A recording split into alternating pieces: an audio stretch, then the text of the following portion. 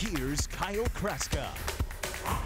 Well, you never know it from walking around Petco Park tonight, but it is opening night. The first pitch of the season tossed about 40 minutes ago. The Padres inside right now hosting the Arizona Diamondbacks. You know, on this roster, many players who are making an opening day roster for the first times in their career. And we can also say that about first-time manager Jayce Tingler. For more on the Padres skipper, let's go around the corner to John Howard.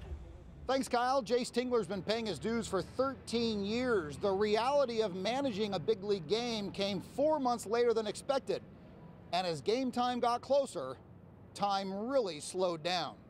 It seems like the slowest moving minutes and hours have been the last couple. So just excited to get to 6:10, get the first pitch underway.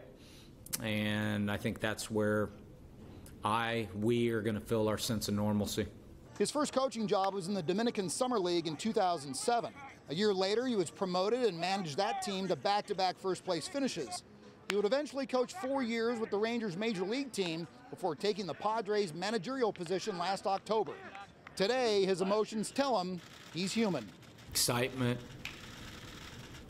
nervous, anxiety, waiting for 6:10 to happen. The pandemic delayed his debut, but it has not diminished the delight he'll savor on this opening day. Opening day is very special, whether it's your 30th or your first.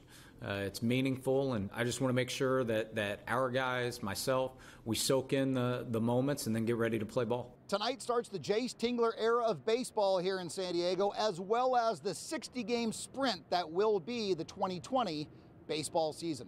From the Mortgage Capital Trading Overlook, John Howard. Kyle, let's go back to you.